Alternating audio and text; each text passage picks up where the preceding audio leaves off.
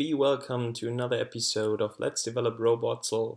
The next level is called Zipline and we're going to start right into it.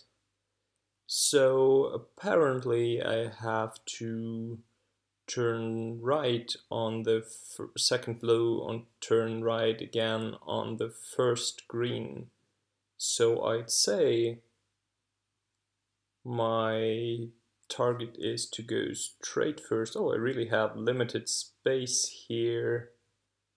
So let's see, I should go straight ahead in any case, right? And if it's blue, I should, oh no, if it's blue, I should turn right.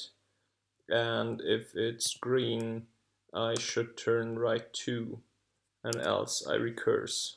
Is that enough? In fact, I'm not sure. I would say that he's moving straight, then he tries to move straight again, but he can't. So he turns right because it's on blue. Then he should go straight ahead because that's the only thing he can do. And when he reaches green, he should again try to move ahead, which he can't. Then turn right on green. But let's just try it out. Looks good. So my theory was right. I guess he should turn now and collect the star. It was again pretty simple. Easy game, like that. And yeah, that's it for this level. Zipline completed. If you like this episode, give me a thumbs up.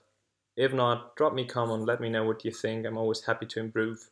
And I hope to see you for the next level.